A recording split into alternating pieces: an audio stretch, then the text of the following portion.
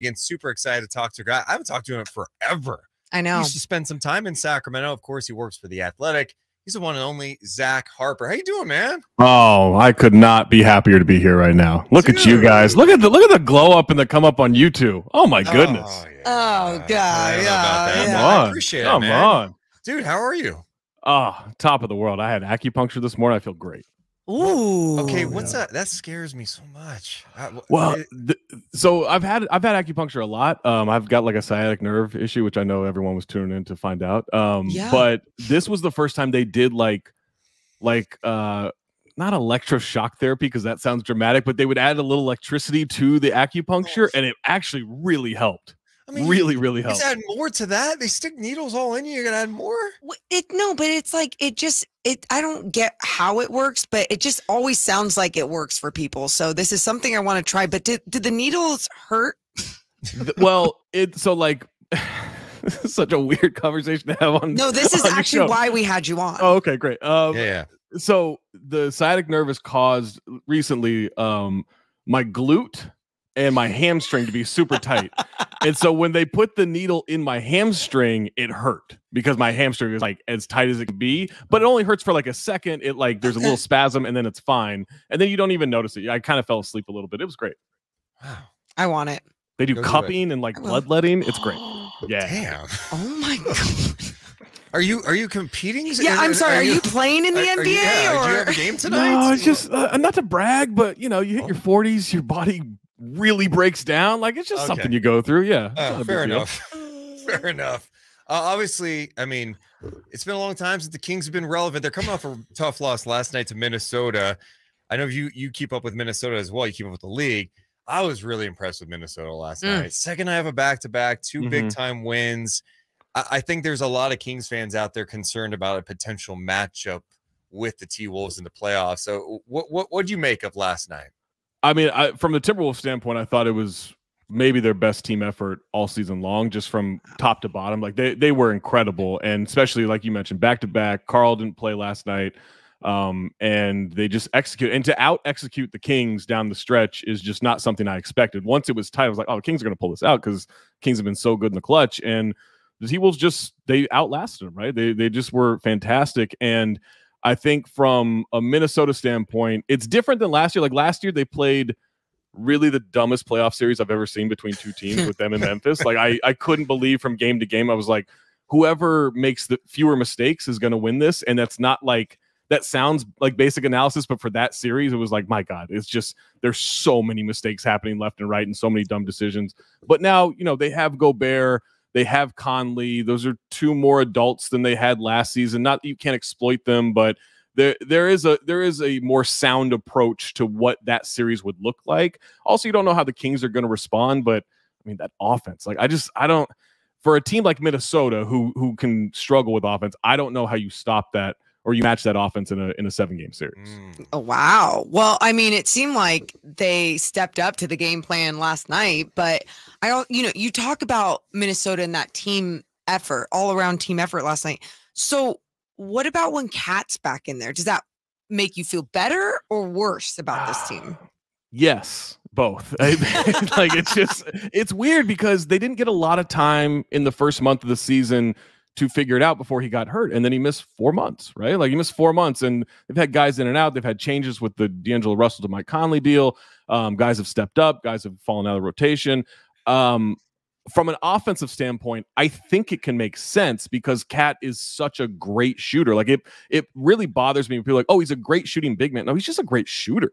Like he's like 40% from three for his career. Like he takes a ton of them too. Like he's just a great all-around shooter. So you can make it work by having him on the perimeter. But at least that first month of the season, the lane was clogged. Anthony Edwards had nowhere to go on offense. Like they have to figure out the spacing. And then defensively, he is someone you can pick on defense. They don't have a lot of those guys anymore, but he's definitely one. And so I think there are a lot of pluses to it, but they have to figure out the weaknesses. So when you look at the Kings, obviously, I think people were a little skeptical early on, scoring a lot of points, hanging in there. Now they've done it for a good portion of the season. What's been the biggest surprise to you with this Kings team? Has it just been how explosive the offense has been? Yeah, I mean, look, Mike Brown, not known as an offensive coach. I think he's done a great job adjusting and learning stuff along the way, and especially his time in Golden State. Like, you just tell that's rubbed off on him, and he's just taken so much from that. This Kings team, like you guys know, like they haven't been that relevant since 2006. And I mean, like one of my favorites said, like the last time that they clinched a playoff berth, Talladega Nights was in theaters. Oh, like that's how long ago it was, right? So there's just so much to question, even in the early parts of the season. And I think the surprising thing is after the trade last year, they actually weren't good at offense. You would expect a Domas and Fox team to be good at offense. I know there were a bunch of factors there, but they were bad on offense. And it's probably because they were having Justin Holiday play 30 minutes a night. I like Justin Holiday. We're not gonna do that. I like Justin, but yeah, 30 minutes is way too many. But so like there wasn't, in my mind, there wasn't a lot to build off of in terms of hope there. But you bring in Mike Brown, he's just a great coach. Like he really is. I think the surprising thing is that the defense is still really bad, in my opinion, but that's the best offense in NBA history. Did anyone have that going into the season? They'd be the best offense in NBA history. Like, and it's not even close. They're blowing everybody away on offense in terms of a historical standpoint. So, like, I'm shocked it kept up. But at this point, how could you not buy in? Okay. I'm with you. And I think sometimes, track record shows like defense wins championships. Do you think that this Kings team with this offense has a chance in the postseason? When I say a chance, I guess I mean more like even just coming out of the first round. Yeah, coming out of the first round for sure. Like I would be worried if they were playing the Warriors, although the Warriors play, I mean, my goodness, some of the worst basketball on the road that I can like. I mean, it's stunning how bad they've been on the road this year. And you could say injuries, you could say all this stuff. Like even when the main guys are there, they've played bad basketball on the road. So I guess that would open the door a little bit. Normally I'd be like, yeah, the Warriors are going to wax them. Like that's a bad matchup. But I could, Kings will have home court. If they protect the first two games, then I can absolutely see it. Against Minnesota, I think they have the upper hand. The other teams, it's so tough projecting a young team that hasn't been there before, right? Yeah. And like Sabonis has been in the playoffs, but he hasn't had really any success. Harrison has obviously had incredible success there, but it's been a little while since he was in there, and I don't know how much you expect him to take over in big moments, just from a leadership standpoint to calm everything down. Matthew Dellavedova and his championship ring. Yeah, his championship ring. I mean, sure, Steph Curry put him in the hospital one time, but yeah, like it was, it's like he's got some experience there too. So it's hard to project a young team and how they will respond, but we've seen Memphis look pretty good. Like New Orleans last year, even though they lost in that series, they looked pretty good. Like the Kings could absolutely like buckle down against even a healthy Clippers team, a healthy Warriors team, and you feel good about their chances. Now, a deep playoff run, that's where I'm going to push back a little bit because again, the main guys just haven't really been there before. Who do you trust in the West? Do you trust anybody in the West at this point? I trust a healthy Kevin Durant. And that's it. Like if KD's healthy, like I don't think anyone's beating the Suns. Is that a thing? Is a healthy Kevin Durant a thing anymore? Do we know? Hey, well, in 2023, that's a toughie. I think I'm with hard you. To find. Yeah, like Denver's in, and maybe this is a good thing. Like Denver's kind of in that Milwaukee mode for me from a couple of years ago, where it's like, all right, you guys got to do something in the playoffs to prove it, and then they won the championship, so that worked out for them. Denver, I don't trust their defense, and I don't trust their health. And unless Jamal Murray is going to play like he did in the bubble, I don't know if you can count on him game after game. And then everyone else after, like Memphis, terrible in the half court, which you need to be good at in the playoffs. The Wolves, the Clippers, the Warriors all have major flaws. I'm not buying the Lakers. I'm not buying anyone else in the play-in tournament. So like, a healthy KD, I'm in on him. You didn't really mention the Clippers. We always say like on paper champions, whatever the hell everyone says about them. Mm-hmm. What do you feel about the Clippers? You got it. Like I'm done. Like I love Kawhi Leonard. Kawhi Leonard is one of my favorite players. I trust him. I don't trust that Clippers jersey. I don't trust Paul George. I don't trust Russell Westbrook. How can you give them the benefit of the doubt? At this point, they don't treat the regular season seriously. It's been better this year, the last couple of months, and how they've approached it. But they seem to think like, oh, well, on paper, we look like a title contender, so we will be one. And it just doesn't work out that way. Where do you stand in this MVP race? I feel like everyone has some take on it, but I mean it's obviously an interesting race.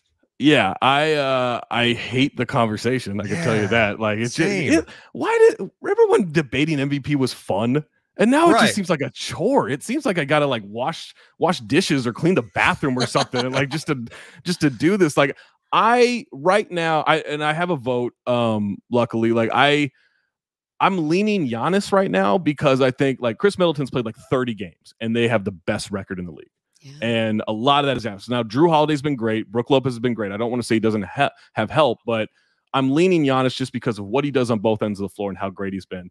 But by the end of the sentence, I might be thinking it's Embiid or Jokic. Like I go back and forth between those three constantly.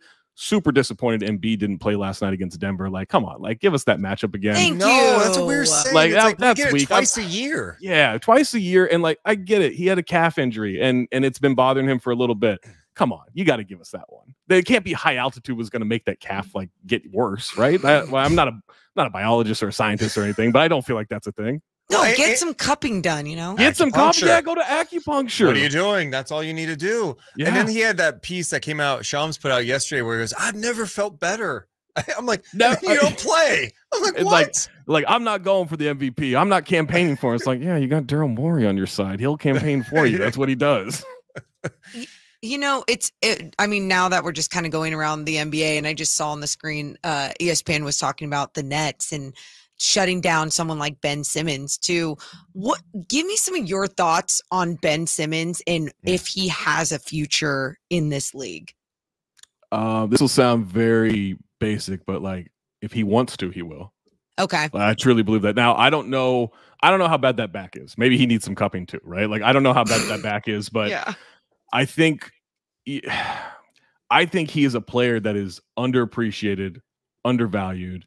He is really good. I get all the issues with him on the court. Doesn't score, doesn't shoot, afraid of the free throw line. He's one of the best defenders in the league. He's an incredible playmaker. He's a great rebounder. Like he can play, but he is so in his own head right now. And maybe some of that's the body, and maybe some of that is just what happened over the last couple of years. But that's a guy who was on pace to make the Hall of Fame. Wow. I want to say this was before the Atlanta Hawks series, but he was on pace. If he didn't get any better and he played like a decade more at this level, he was going to surpass like 16,000 points, 8,000 rebounds, 8,000 assists, which I think only LeBron and Jason Kidd have done. Like that's it. Like he was going to be a Hall of Famer, and he's all defense and maybe a defensive player of the year or two in the mix. And since then, like it sucks. I get people don't like him. I like watching him play basketball when he's right. And Same. And this is not all his fault, but he's got to correct what he can. Yeah. I just wonder where would be a good spot for him, because it seems like Brooklyn's kind of bailed on him at this point too. Would it be like a Miami maybe? Ooh. No, because I think Pat Riley would kill him. I think I think it's got to be somewhere like very low stakes, small market. Like if he was in like Utah, OKC, Portland, something like that. Portland, Sacramento. Like, I mean, he could help. Like he's gonna have to fix some things, but he could help the defense a lot in a lot of places. But he has to play. That's the thing. He has to play and he has to be engaged. And we just didn't see that this season. It is wild watching him too, even when he last played, and it's been a long time. Mid-February was his last game.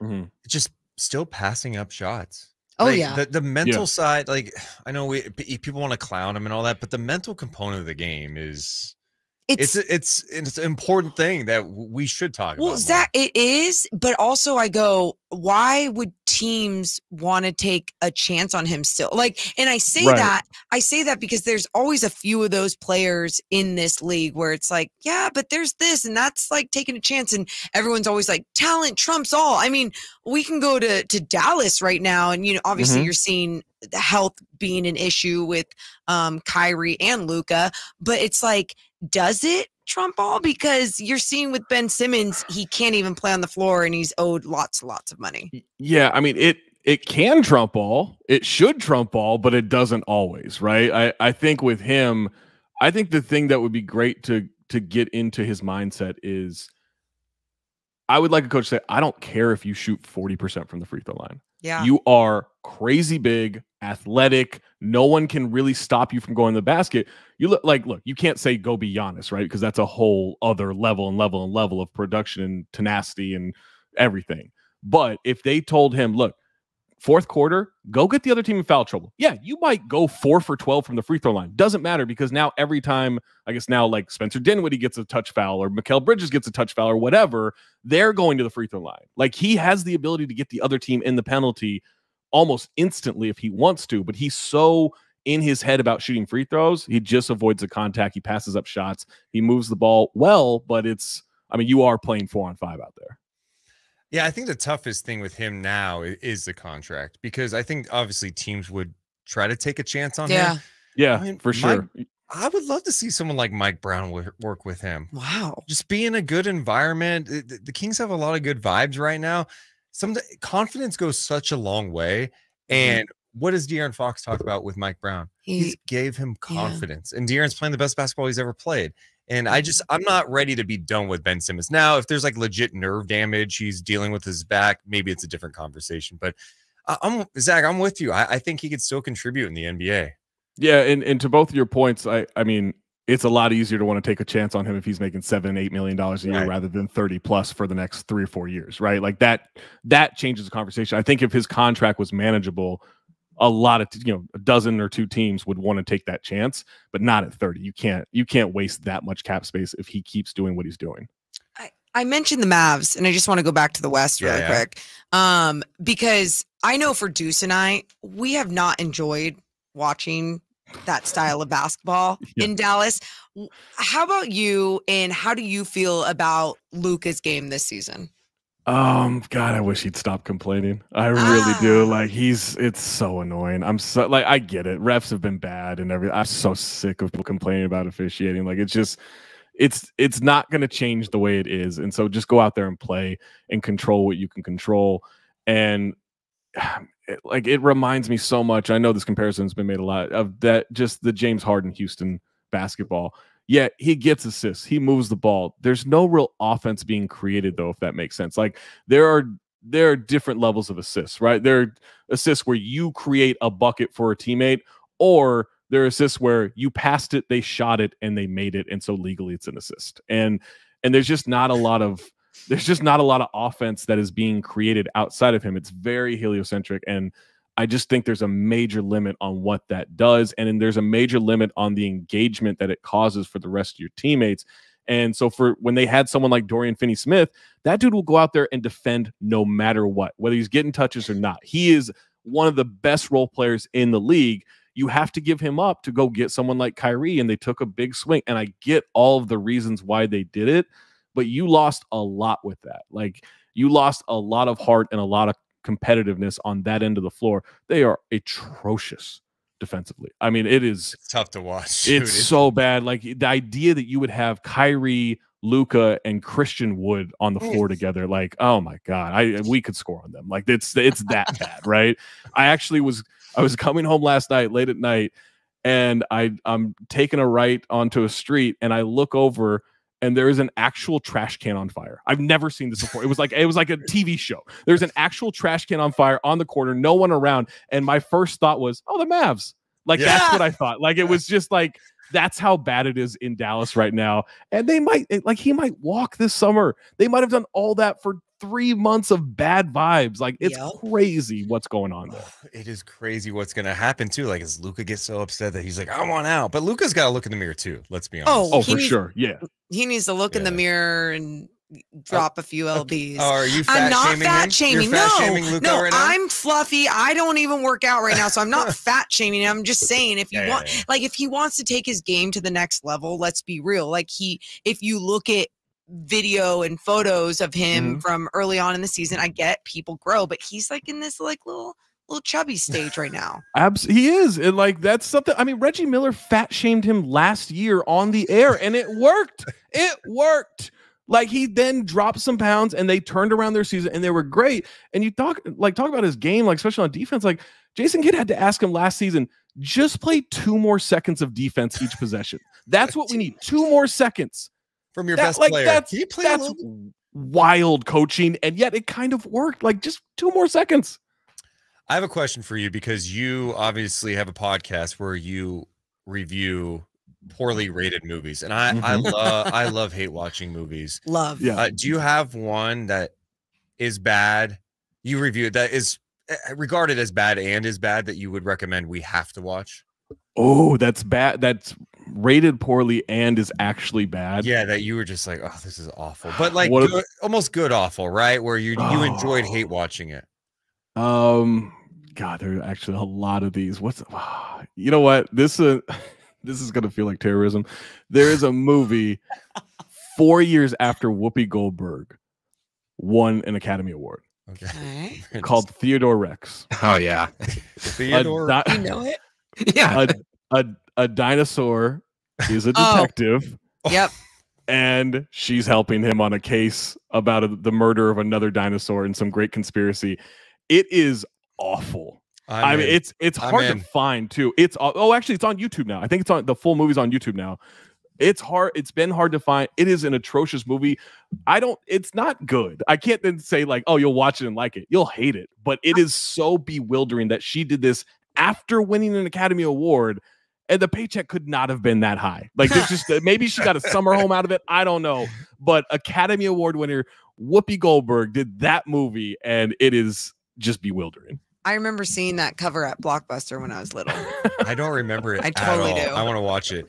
I do have one for you. It's a really deep cut. Maybe you won't even review it for the podcast, but if you're really bored, turn on Last Ounce of Courage. Just go ahead and Google. I don't know that. Oh, I don't know that. Okay. Just put it this way. I was on a bachelor party, and oh my God, the person who was getting married booked a theater so we can watch this movie. I hate watch this movie.